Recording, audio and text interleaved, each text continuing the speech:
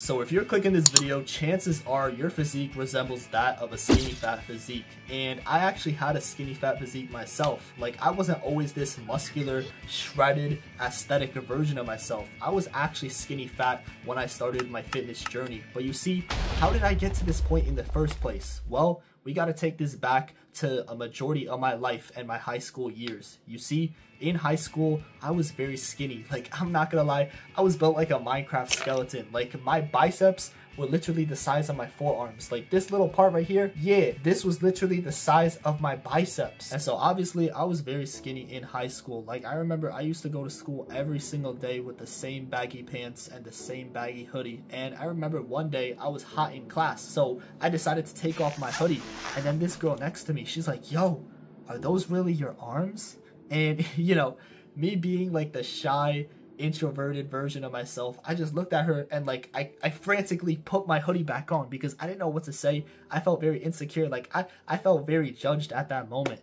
And at that point, I realized something was wrong. But, you know, of course, high school Tivs, skinny Tivs, did not stick to that workout plan. He literally did push-ups for maybe like a few days and then went back to his old stinky ways, playing video games for 8 hours a day. And so this cycle continued until eventually quarantine hit. You see, quarantine was a very funny time because I could have utilized this time to my advantage. But what did I do? I did the exact opposite. I was staying up playing like video games for 12 hours a day, literally eating a bowl of ice cream every single night. And I did no cardio. I didn't do a single workout, and thus I became the skinny fat version of myself. And of course, there are going to be people out there that are going to say that their body type isn't their choice. But I'm here to say that that is a choice. That is a choice that you're consistently making on a daily basis. The reason why you're skinny fat in the first place is because of the result of many choices that you made. And obviously, these aren't choices that are in favor of your body. These are choices that you are making to favor pleasure. You see, the reason why I was skinny fat in the first place was because I favored pleasure. I favored the pleasure of that ice cream. I favored the pleasure of those video games. And thus, I became skinny fat. I became a byproduct of my habits. Now, before we can move on to improving our physical state, you need to improve your mental state. Because after all, you're skinny fat because of the choices that you made, because of the habits that you keep doing. So, in order to improve your physique, you need to improve your habits. And that all starts up here. So you need to rewire your brain. You need to take out those wires that favor instant gratification and connect them to favoring delayed gratification. If you're someone that plays video games, like for me, for example, like I remember, bro, video games were my life. Every single day, like the moment I woke up to the moment I went to sleep at like 7 o'clock in the morning, I played video games. I played video games as much as I could till my body literally gave out. Like, I was surpassing my limits in those games. Like, literally, bro, it was probably inhuman for the amount of time that I was playing video games, but I was doing it anyways because I was addicted. So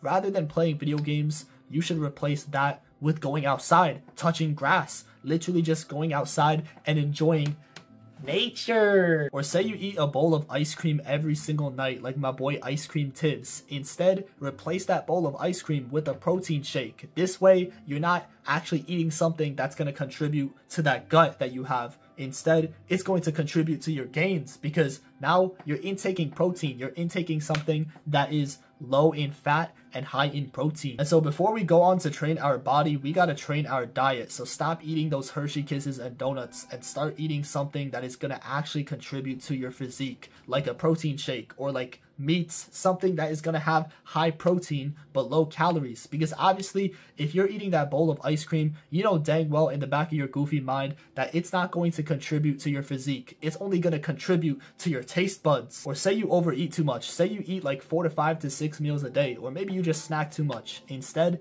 limit that to 1 to 2 meals a day, because that's exactly how I fixed being skinny fat with that diet. You see, I only limited myself to 1 to 2 meals a day. So at the end of the day, I would just eat as much as I could. But obviously, you got to keep it clean. I wasn't eating Burger Queen or McDonald's. No, I was eating like a generous plate of like chicken, rice, and a salad. When you look in the mirror, you shouldn't be surprised because you know exactly why your physique is at its current state. And it shows. Your physique is literally a reflection of your habits. So obviously, if you're eating Hershey Kisses and donuts and you're playing video games all the time and you look in the mirror and you see a very skinny fat version of yourself, that is 100% on you, my boy, because that mirror is not lying. It's not showing a false version of yourself. It's showing reality right in your face. And if you don't like it, then you gotta change it. You gotta do something different because obviously what you're doing right now is not working. A lesson that I learned and that you could take from this video is that you cannot cheat a natural physique. Like, sure, like I said natural because obviously like you could cheat your way to a physique if you take trend, right? Or all these like aesthetic steroids, right?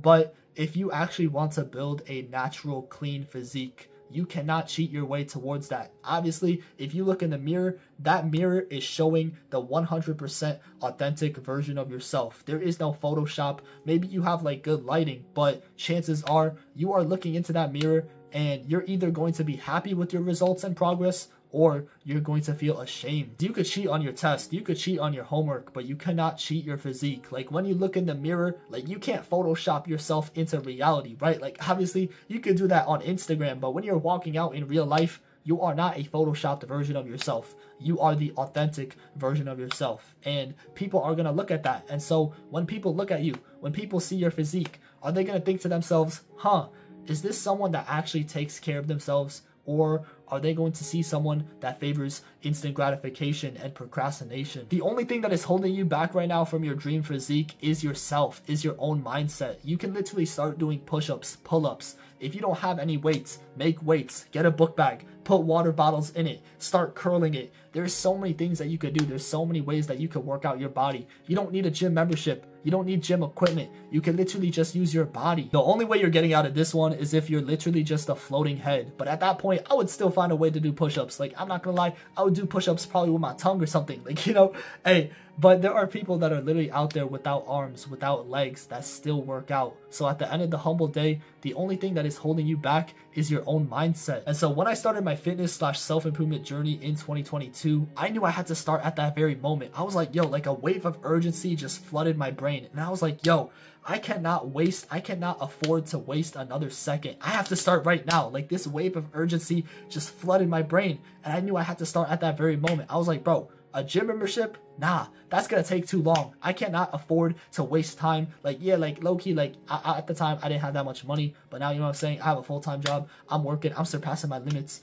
but I did not have that money, I didn't have any weights. So I was like, bro, what is the only thing that is holding me back? And that's when I realized it was my own mindset. And so from that point forth, I was doing everything I could with my own body. I was utilizing my body to its fullest potential. I was literally doing all types of like leg workouts, like lunges, squats. I was doing like push-ups. I was doing all types of ab workouts. I was doing everything I could. Even if I didn't even have a pull-up bar. I was literally going out in the woods, just like hanging off a branch and doing pull-ups. I was doing everything I could in my power to actually build up my physique. And so you gotta stop making those excuses, bro. It's already almost 2025. You cannot afford to make excuses. Every single day that you make an excuse is a day that you could have used towards building your physique. It's so funny because I thought one day I would just magically receive a like Greek goddess's physique. But that's not how it's gonna work. Nothing is just handed to you in life. Like, unless you're low-key like Donald Trump and you got like $1 million